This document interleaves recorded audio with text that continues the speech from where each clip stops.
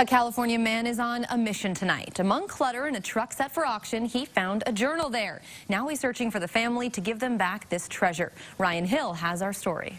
People look at it and be like, man, that's just a book, it's just a diary, it's just pages, but it's what's written in it. Luis Martinez is reading a precious journal, but it doesn't belong to him. He found it a couple of weeks ago at the car auction facility he works at in a truck set for the auction block. There's a bunch of trash in it, and this was sitting right there on the seat. So I grabbed it, I started looking through it. Page by page, he found out the journal belonged to a Lola Maxine, writing to someone irreplaceable. She starts writing to Arabella Rain, which is her granddaughter. The words cut deep in all the right ways. It just starts with, my dear little hummingbird, I felt like writing to you today. Although we are miles apart, I hope I can feel healthy for a while so I can write several letters to you. Martinez thinks the woman who put pen to paper has passed, considering she was 91 while she was still penning the letters. Here, it's 4/3/13, and she says, hi, sweetie. Oh, how lonesome I am to see my baby. I even dream about you. He found phone numbers in the journal, trying to return it to the family. I'm hoping that someone actually sees this and they're like, wait a minute, I know who that is. But isn't having any luck finding someone who knew Grandma Lola's words. Always be faithful, sweetie,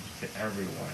Being a smarty won't get you nowhere. He may not be able to turn the page and find the family of Lola Maxine, but Martinez still wants to close the book on his search. Probably seen pictures of her grandmother, but for her to actually get word, something physical from her, that'd be really cool.